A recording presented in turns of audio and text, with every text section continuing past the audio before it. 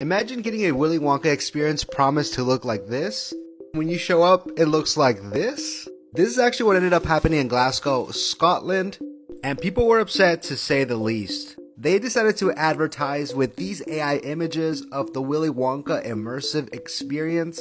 People even paid $40 to attend this place. And people were obviously stunned to see this instead of the magical kingdom of Willy Wonka. Not only that, the Willy Wonka's there actually has spoken out about this. He says he's embarrassed over this.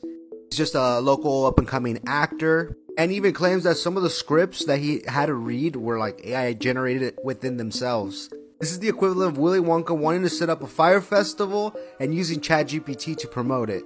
This is what this actor had to say about the experience. The event, but I wanted to say before I start that I feel for anyone who bought tickets to this event, people who are expecting a magical chocolate experience and got me in a top hat in a dirty warehouse in Glasgow. So he definitely feels for the people that attended. I had to show you guys that clip. That wasn't the funny part. I'm going to show you guys the funny part right now. But one of my favourite lines was, "There is a man who lives here. His name is not known. So we call him the Unknown. The Unknown is an evil chocolate maker who lives in the walls." What? And who is the unknown, you might ask? Well, let me show you the unknown. This, my friends, is the unknown. What is that? It's the Unknown.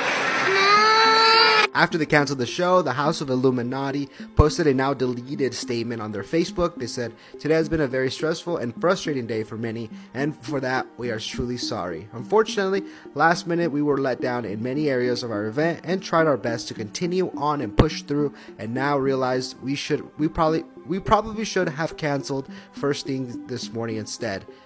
The post, we fully apologize for what had happened and will be given full refunds to each and every person that purchased tickets," which is good.